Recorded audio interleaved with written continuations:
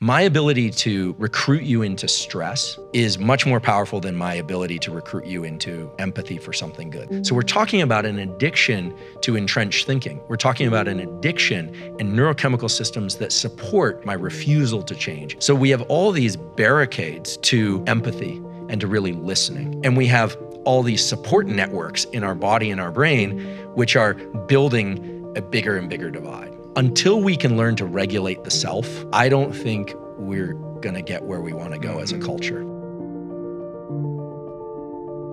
One of the scientific results that I'm very intrigued by is in the 1960s, a guy named Robert Heath, you couldn't do this experiment nowadays, but skull popped off, electrodes lowered deep into the brain, all over the brain, and people can stimulate wherever they want. And they just report what they're feeling. So they press one lever, they feel drunk. They press another lever, they feel happy. They press another lever, they feel sexually aroused. And they're reporting all this. So the number one brain area that people want to stimulate, they finally hit this lever where they go, oh, I like that. And they just keep hitting that thing and hitting that thing and hitting that thing. Frustration and mild anger. What that told us is it's clearly tapped into the dopamine reward system. It feels like a hit of dopamine to them more than anything else. The other thing is an understanding that beliefs and information that supports our prior beliefs also increases the activity of these reward systems. So the more I see stuff that verifies what I already think or feel, that they are bad and they are good, or that we are good and they are bad, the more dopamine and adrenaline is released into my system. It actually changes the way I view the world. It means that I'm gonna see certain things and not see others. I'm gonna hear certain things and not hear others. The things that verify my beliefs I'm gonna feel rewarded for.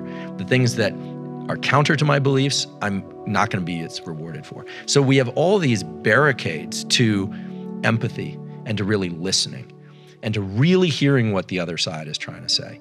And we have all these support networks in our body and our brain, which are building a bigger and bigger divide. So the question is, what's the boat that's gonna get us across that divide? And I believe, and I'm not just defaulting to this because it's what my lab works on, but I fundamentally believe that the boat that's gonna get us to the other side is our ability to control our internal state, to be able to ratchet down our level of autonomic arousal just enough so that I can dilate not just my vision of what's happening in my immediate environment, but I can dilate my cognition, my thinking, to the possibility that there may be a kernel of value in what somebody else is saying, even if it's about me and I don't like what I'm hearing. Now, as somebody who spent time in the addiction treatment community, you probably know this is a lot of what you get good at as you learn to move through something that to you feels very good. And you know all the reasons why it would probably be good to change it, but you know what? You don't want to because it feels so good. So we're talking about an addiction to entrenched thinking. We're talking about an addiction and neurochemical systems that support lack of change, my refusal to change, and stubbornness. And I actually think, just like for the treatment of addiction and trauma, the key is to get people to learn to tolerate progressively higher levels of stress and maintain dilation of sensory experience, of thought experience. There are circuits in the brain that control emotional contagion, and those are what's powerful. My ability to recruit you into stress is much more powerful than my ability to recruit you into empathy for something good. That's a well-established neurobiological fact. We need to increase our level of understanding, at least our level of discourse, so that we can really hear other people's ideas, even though we don't like the way it feels and we love the way that we feel. This is what that result said. We love the way we feel.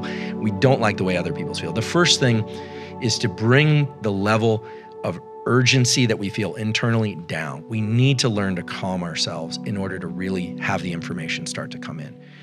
Now, the system right now and people out there, everyone's in a frenzy. And you can see it, the collective conscience is kind of losing its mind. It's kind of out of its mind. We need to learn how to turn off those amygdala circuits. So are we all gonna get together and do EMDR? Probably not. Are we all gonna get together and do breathing exercises? Probably not at scale.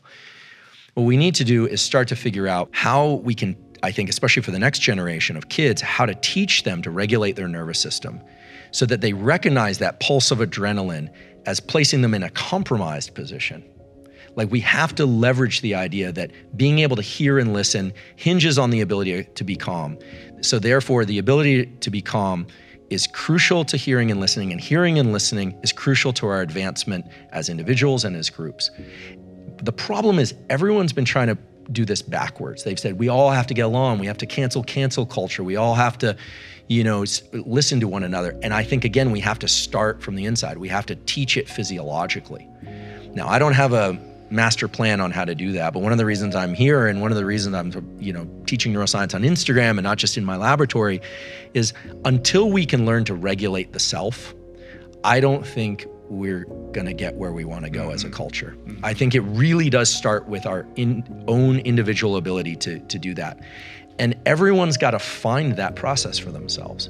And whether or not you have a perfect family or whether or not you consider yourself the most inclusive and accepting person in the world or not, everyone needs to learn how to do that for themselves. And everyone thinks we do it pretty well, but I think it's clear that none of us do it well enough. And until we do that, I think our species is going to continue to go around this merry-go-round, where every 50 or 100 years we crash right up against the same general set of issues, only now social media has made it slightly more or a lot more complicated.